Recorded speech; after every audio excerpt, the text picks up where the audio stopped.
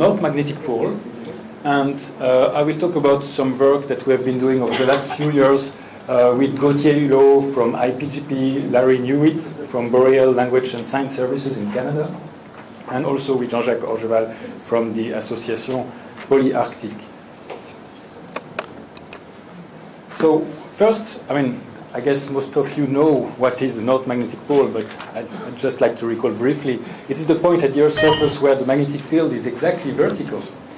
And so this should not be confused, of course, with the geomagnetic pole, which is the point of the intersection of the dipole axis with the Earth's surface.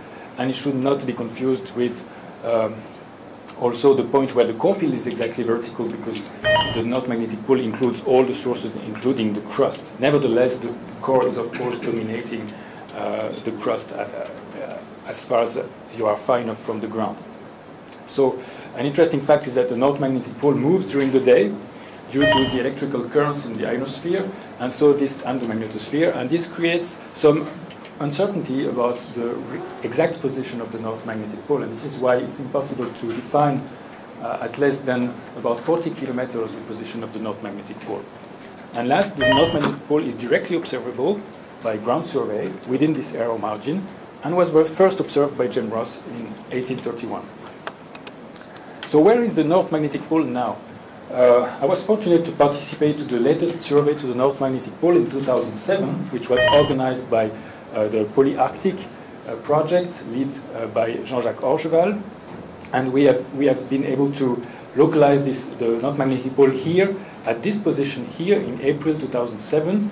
This is the Canadian Arctic, this is Ellesmere Island, and this is the Greenland here.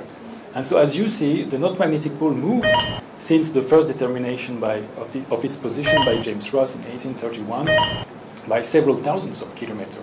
Here, this is Larry Newitt, my colleague, carrying out a measurement on the ice shelf by minus 25 degrees without gloves, with a DI flux theodolite, and with the plane ready to depart from the ice in case the ice just collapses under our feet.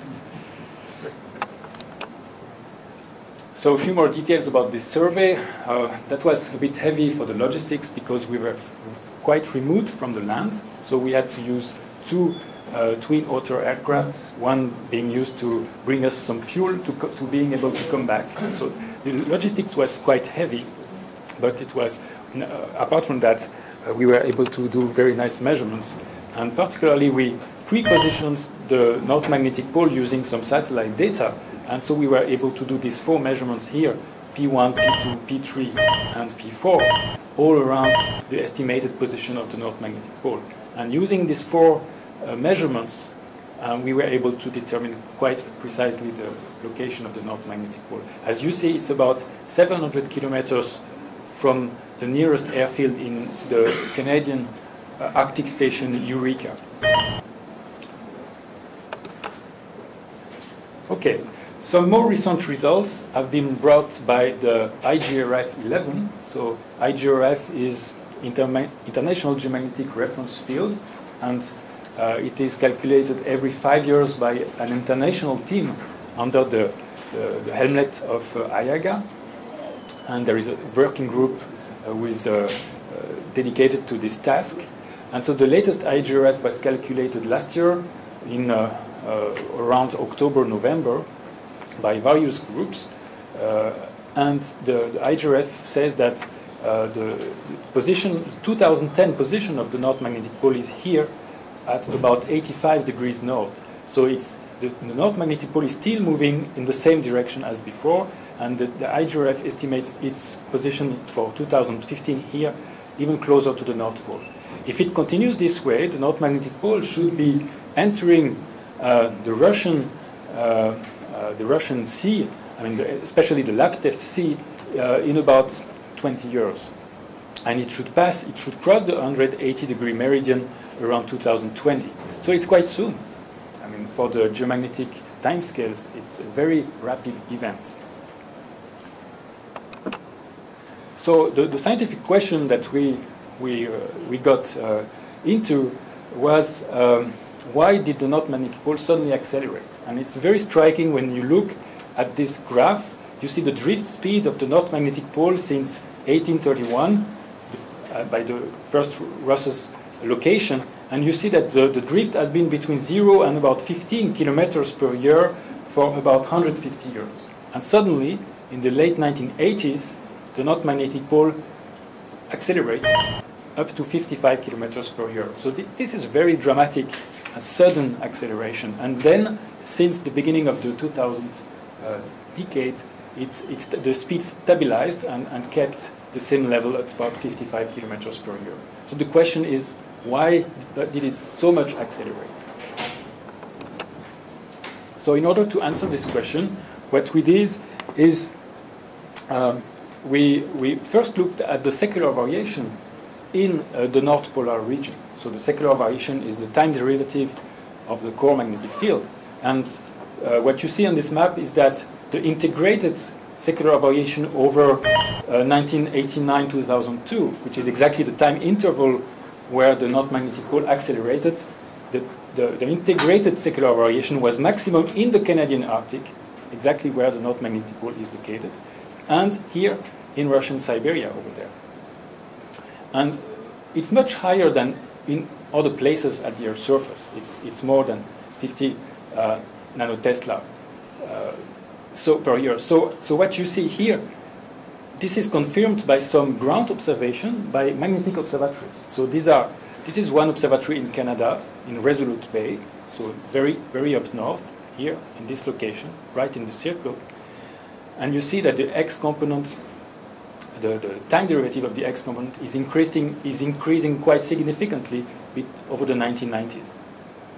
The same phenomenon happens in Thule Kanak. Now it's the new name of the observatory in Greenland, so also in the same area. So unfortunately for that period of time, we didn't have data for the Russian side, but I have good hope that this will be soon corrected and that we have data the next time the North Magnetic Pole accelerates this way. So that's the first observation. But so far, that's just an observation. So now the question is this increase of secular variation responsible for the North Magnetic Pole acceleration? Or is there something else?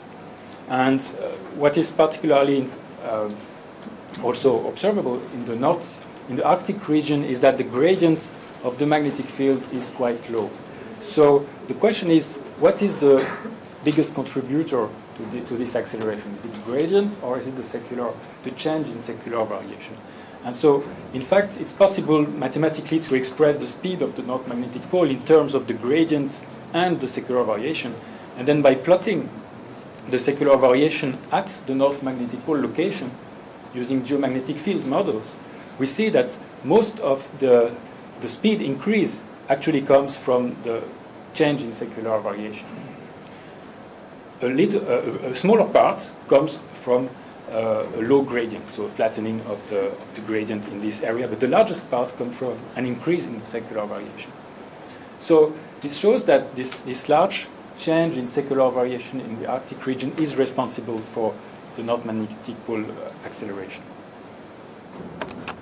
So now, of course, I mean, we are still at the Earth's surface. Now let's get down to the core surface and try to understand what's happening at the core surface, because this is where the phenomenon originates. And if we extrapolate the same geomagnetic model, so this is the comprehensive model 4, which was calculated by an international team by some Danish colleagues and some colleagues at NASA, it's possible to downward continue this model to the core mantle boundary, and we see that there is a very large change in the secular variation of the radial magnetic field at the core mantle boundary in this area. So what's a bit puzzling is that the North Magnetic Pole is here, and the change in secular variation is there. It's the New Siberian Islands. So this is in Russia.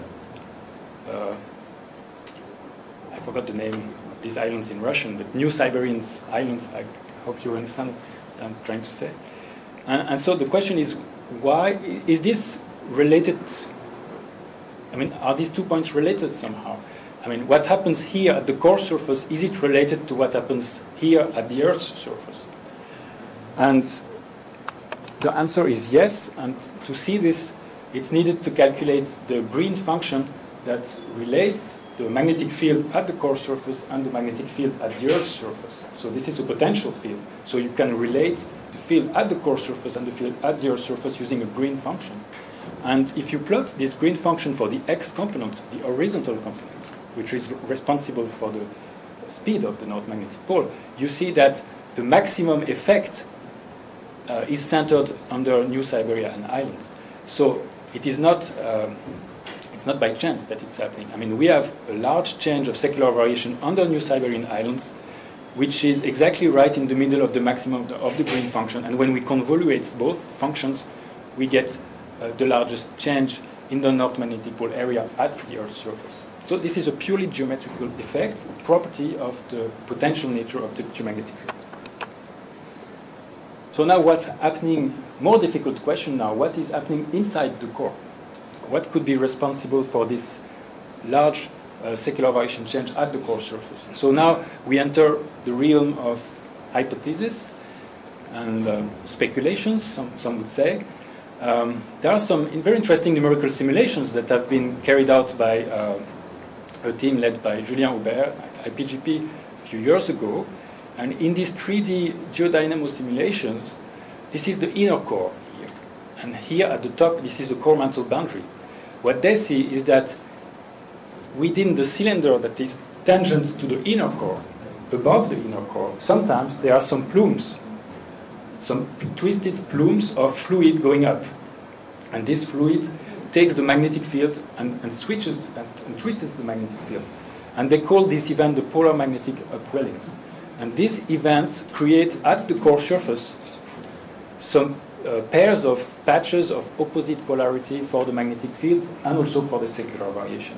And we see the same pair, similar pairs of patches in the secular variation in 1989 and 2002. So this is very reminiscent from what's happening in the numerical simulations. It is, unfortunately, we are not able to downward continue the field within the core. This is the main problem for core geomagnetism. But at least we have a similar surface characteristics as in these numerical simulations.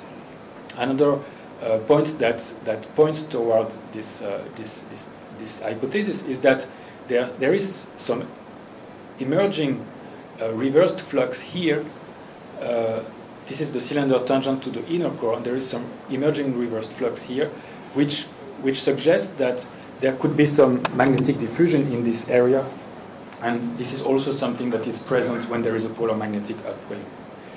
One more argument supporting this hypothesis of polar magnetic upwelling is this laboratory experiments by Jonathan Ornu of UCLA and colleagues in 2003, who observed, so these are experiments in water, so there is no magnetic field, but they also observed this kind of phenomenon where there are plumes within a sphere of water and plumes going up.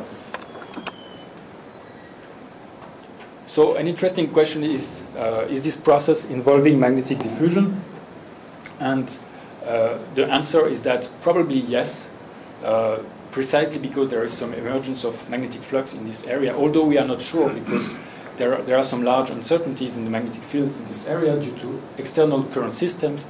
So we cannot prove that this is from diffusive origin, but this is the simplest explanation to assume that there is diffusion and hence that there is some magnetic flux expulsion.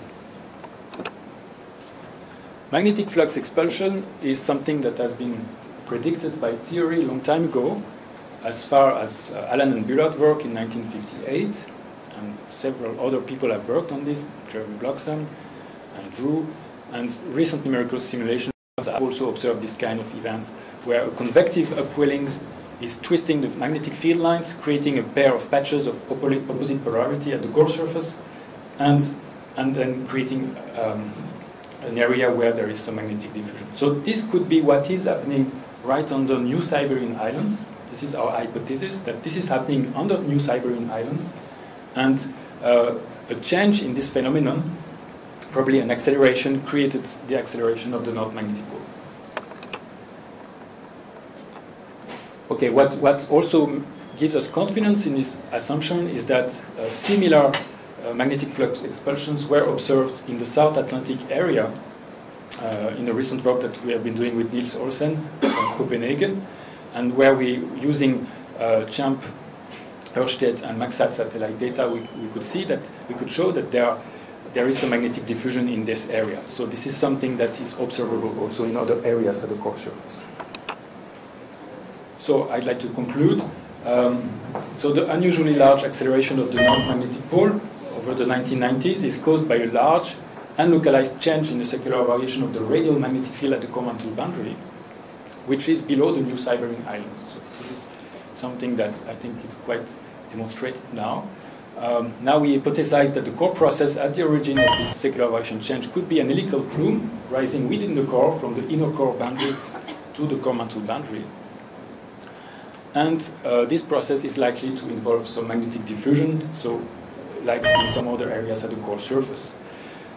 What is important is that what this study shows is that we are not able to predict the future evolution, the future drift of the North magnetic pole, because, I mean, this explanation doesn't tell us if the plume in the core would accelerate or stop accelerating. So it's impossible with our present understanding to forecast the North magnetic pole evolution. So it may go to Russia if it continues like this, or it may not.